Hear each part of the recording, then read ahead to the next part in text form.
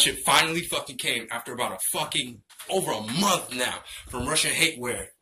This shit is fucking lit. Bro, check this shit out.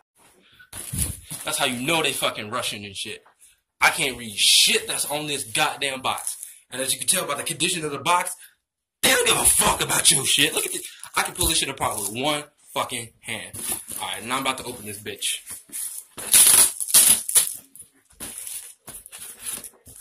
Oh shit, wait, whoa. Okay, they use some kind of styrofoam. Alright, bet. Bro, I tell you, I've been waiting for this shit for so fucking long. Oh my god. The fucking styrofoam is like falling to pieces. All I did was touch it. Whatever. Oh, fuck, this is gonna get everywhere. Fuck it. There we go. Bam.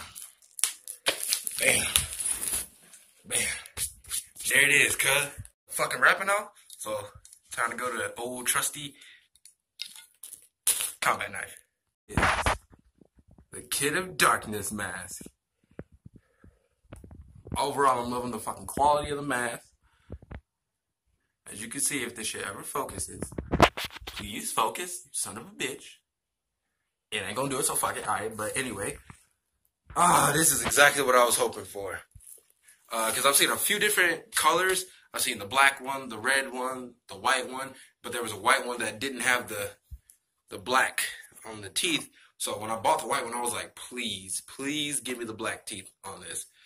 But overall, I am satisfied. In terms of this fucking box. Man, when that lady came out of the post office with the box, I was like, what the fuck is in that? Is that my shit?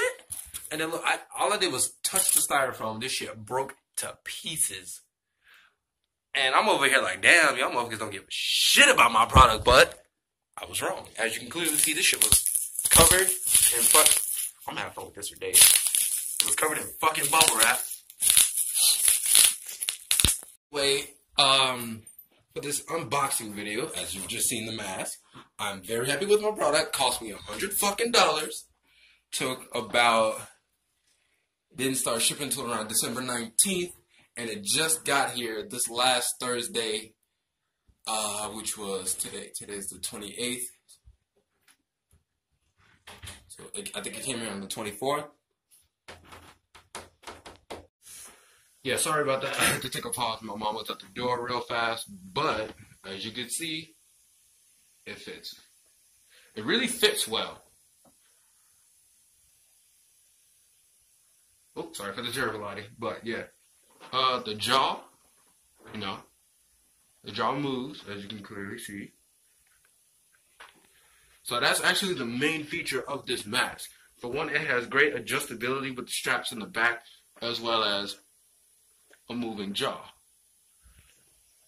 Now, there was one complication with a screw somewhere over here, but I fixed it with a screwdriver as best I could.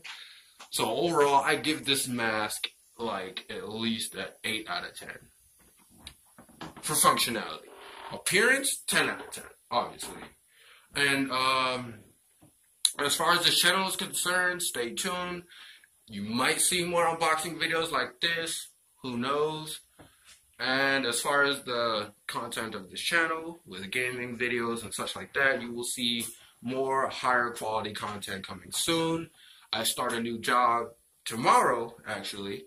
Oh, and shout out to the new Broly movie. Going to see that tomorrow as well. If you haven't seen it, it's they've been extending the theater times for the movie. So normally they only gave it about a week, but you know, it's still making money. It's making mad money. It's the second grossing movie in America aside from Spirited Away when that first came out.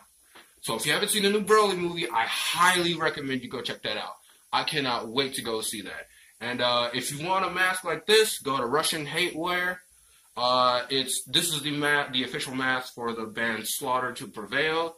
The lead singer, Alex Terrible, he does all kinds of covers and stuff with this mask on. He did one for Infinite Annihilator, Unholy Gravebirth. I highly recommend you go check that out. His version was sick. It was fucking awesome. So yeah, go check that out. And I'll try to leave a link to the website if you want to get a mask like this or any other products that you might like the Satan Nike shirt that they have. I'll leave everything, all of that in the description below. So overall, I give this mask an 8 out of 10 for functionality and a solid 10 out of 10 for appearance. Alright, I'll catch you all later.